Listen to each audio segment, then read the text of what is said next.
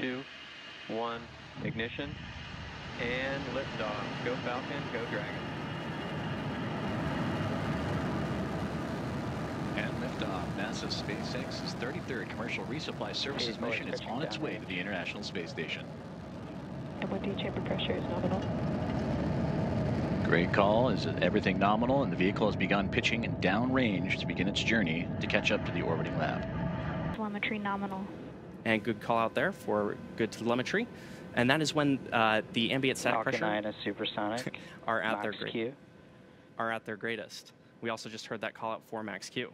Now, to help go from vertical to horizontal, the first stage performed a pitch kick just after liftoff, about 10 seconds into flight. That maneuver, known as 100 miles per hour horizontally, in order to avoid being pulled back down to Earth and get into orbit. And you can track our progress to orbit by watching the left-hand corner of your display, which is currently showing the first stage velocity and altitude. TOS, which is currently stationed in the Atlantic Ocean, about 400 miles downrange from the launch site. Finally, second engine start 1, or as Falcon 9 is on a nominal trajectory. And good call out there from GNC. Finally, second engine start 1, or SES-1, is when the Stage separation confirmed. Now 2.5 minutes in.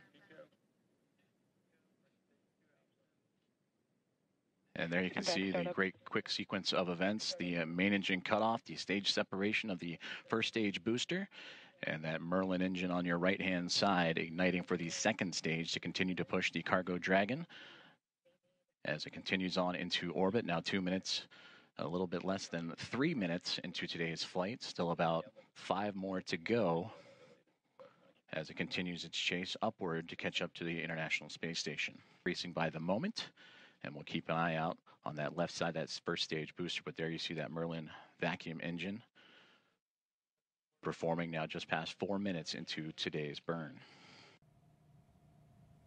And here in just a few moments, we'll start hearing more call-outs for those entry burns coming up for the first stage. And there you can see it on the left-hand side.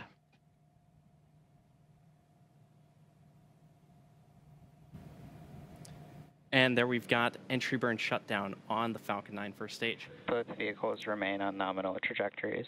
Now, the Merlins on the Falcon first stage are optimized for sea level, and these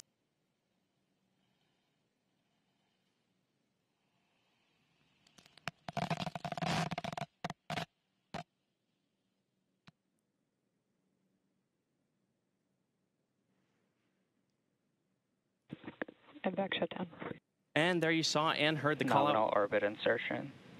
And there you saw and heard the call out for the successful landing of our Falcon 9 booster. Again, this was the 7th launch and landing for this first stage. We also heard the call out for SECO 1, as well as confirmation of good orbit. And we have confirmed separation of the Dragon capsule from the Falcon 9 second stage.